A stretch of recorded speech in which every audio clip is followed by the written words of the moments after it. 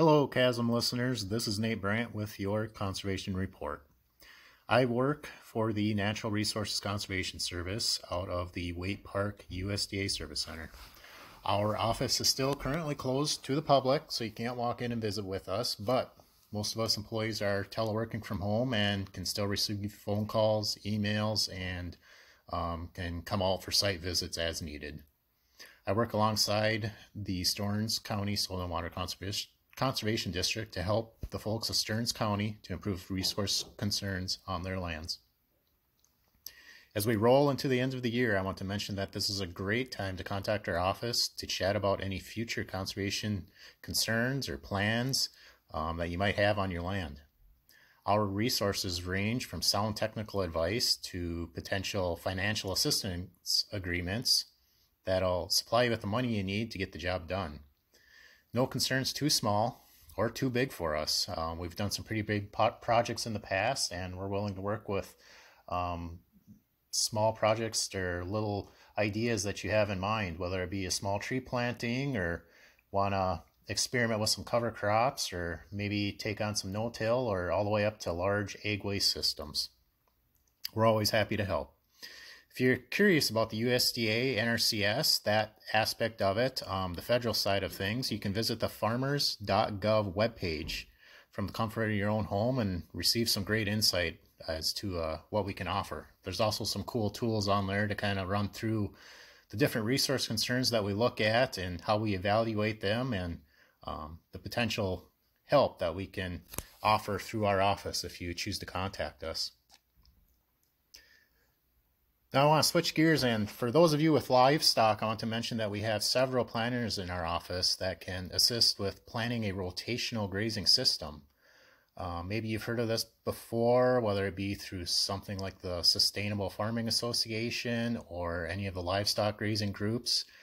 Studies have shown that when forage is managed properly and when you apply proper pasture recovery periods, the land capacity of the animal units can possibly be increased, which in turn can mean more profits for you.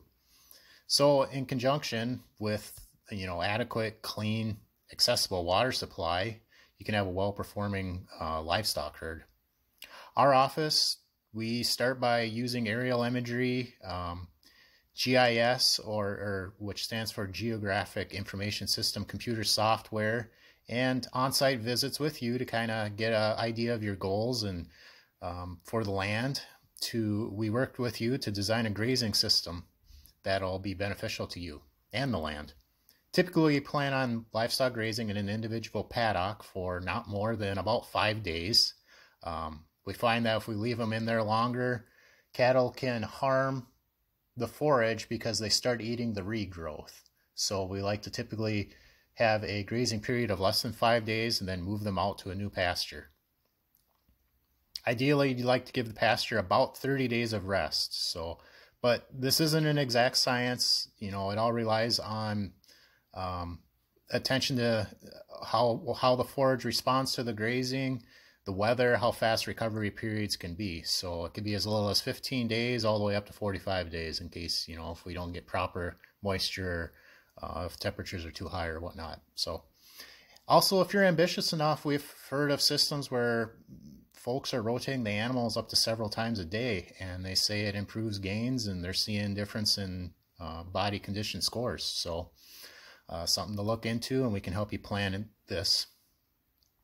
So in doing this, in conjunction with the watering system, of a network of tanks, pipelines, gravel pads under the tanks, a designated well and pumps, you can optimize weight gains in your herd.